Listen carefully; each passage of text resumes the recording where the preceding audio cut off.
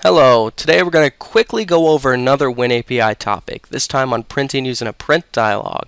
As with everything within Windows, there are many ways to find the appropriate way you want to do something. The solution I've chosen to use is a print dialog structure.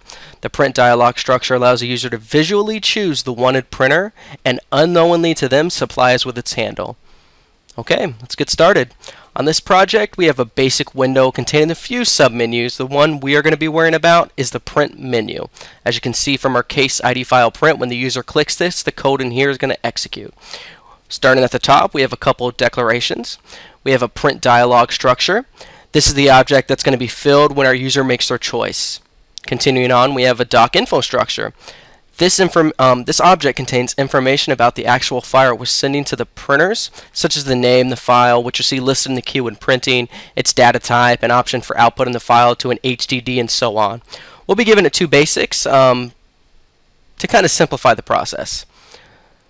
Starting on the code, we have dinfo.cbsize equals sizeinfo.dinfo. What that does is basically set the size of the structure to itself. It's redundant, but that's the way Windows is. We have our doc name, which is going to be printing. Again, this is what's going to show in the printing dialog box. Next, we have our print dialog initialization. Our flags, there's many to choose from. We're just doing return DC. H instance, we're going to call get window long to get an instance handle from the create struct. Our struct size is going to be size of PDLG, just like before. Our handle to a window owner, you do not have to supply this a value. For simplicity's sake, we're just going to say our window owns this dialog. Next, we're calling the print dialog function, passing in the print dialog structure.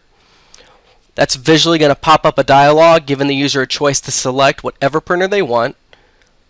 Going on, we're going to say start document. We're going to supply the handle to a device context that the user chose. Also, we're going to give it the document info structure, such as the name, the size, etc. We're going to tell it, okay, now we want to start a page. In between start page and end page is going to go your GDI calls.